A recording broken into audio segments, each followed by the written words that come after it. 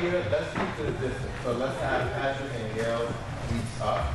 Okay. Hi, I'm Maverick Lemons. I formed a company last year called Moves MLDP, which stands for the Maverick Lemons Dance Project. Static. Let's be static. Back to back as much as possible.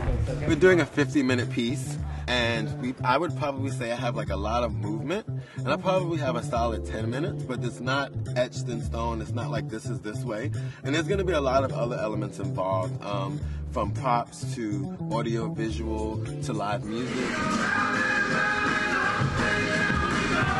Sometimes I'm really driven by a piece of music and how it's varied in that music and how the tempo changes and what I believe that music is bringing me, the energy that it is. Am I grounded? Am I lofty? Am I jumping? Do I feel like it's partnering involved?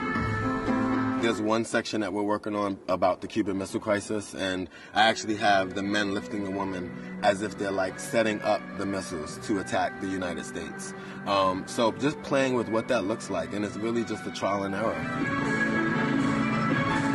I'm not gonna take the audience away from the stage. So the dancers will be on stage, they'll be in the audience, they'll be in the pit, they'll be on the build-out stage that we've gotten approved. I'm gonna try to use as much of the stage as well as the audience in creating the work.